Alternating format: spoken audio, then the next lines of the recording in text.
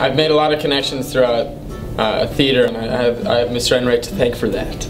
More than anything, he's always given you the options and the confidence to make your own decisions. He doesn't hesitate to tell you if you've done a good job. You feel alive on the stage, and he totally gives that opportunity, you know? I think he has a certain characteristic of a drama teacher that I've never seen before, where he really lets you learn by making mistakes. He really gives his students and the people he's working with a lot of freedom to do what they want, which I think is a core concept that should be in all forms of art. Especially with character development and how you move. He makes suggestions and he pushes you in the right direction, but ultimately it becomes your character. Which is great, because you've become your character, you move like your character, you talk, you are your character, and that's where you're alive on the stage, and I've had the opportunity to be alive.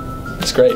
He has allowed me to make some choices about my characters that other directors wouldn't. I have always wanted to be a performer, but my parents wanted me to focus on academics, so I ended up coming here instead of a performing arts school. So knowing that the theater department is there to fulfill my theater needs is good. When he came, what was it, like 7, 8 years ago, there was like nothing going on at all. There was no teacher, no nothing. So basically he built it all from his own organizational skills, per se. He's just as dedicated as like most directors or like teachers would be. He's also so welcoming and like kind, and it just makes you so comfortable. People really trust him and are willing to, you know, go the extra mile just, you know, to do what he wants and to make the productions that much better. He's encouraged me a lot.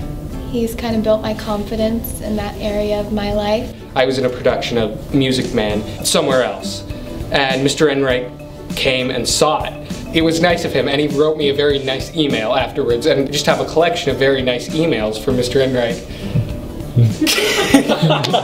I can just go up to him and we can strike a conversation up about anything, really.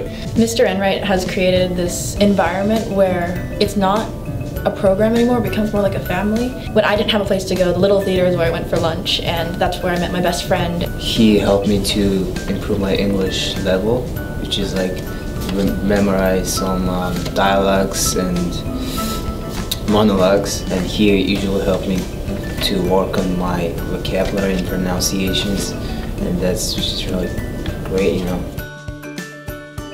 Perfect. Approachable. Insane. In the best way. Dedicated. Kind. Intelligent. Compassionate. Warm-hearted. Dad.